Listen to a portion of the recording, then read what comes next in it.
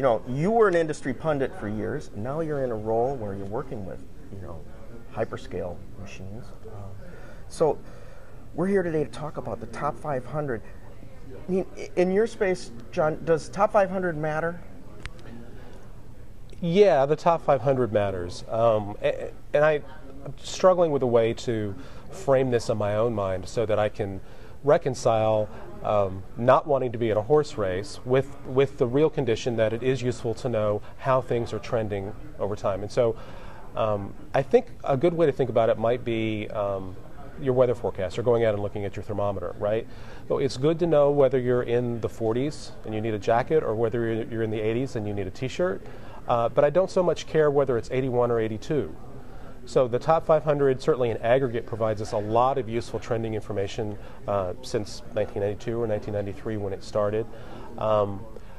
I think it's interesting to look at what happens at the number 1 slot, because there are some interesting technologies that people bring to bear in that slot, and it's equally interesting to look at what countries are motivated at a particular time and try to guess what their motivations are for getting that position. But I think what's important about the top 500 is not so much individual positions, but what's going on in the top 100. What about that next 100? And then, broadening that out, it's something that's harder to get a good handle on, but there's the top 500 and there's the next 5,000. And so you see over time a lot of churn at that interface. And it's interesting to watch the churn at the other end of the list that doesn't make the press release, and see who's coming up and kind of who's cycling back out. So at that the other end of that spectrum, right? This missing middle we're talking about. Do you talk to people that they're realizing that this kind of computing capability is affordable and it could change the way they do business? Do you come across that?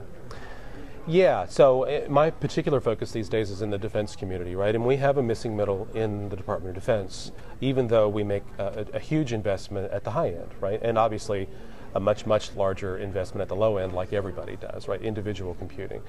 And in the middle there, in the missing middle in the Department of Defense, again, you're talking about people who have alternatives today. They have workflows that work and get them to an answer.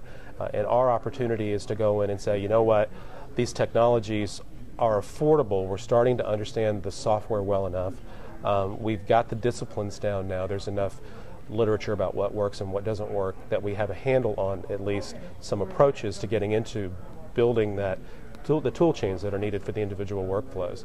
And people are willing to listen because we're in a fiscally constrained environment, and that's not just in the government, it's everywhere. And if you can make a case that you have a solution, not a technology, because people don't want to buy technology, but if you can make the case that you have a solution that helps them manage risk, lets them do, in some cases, really do more with less rather than just talking about it, right?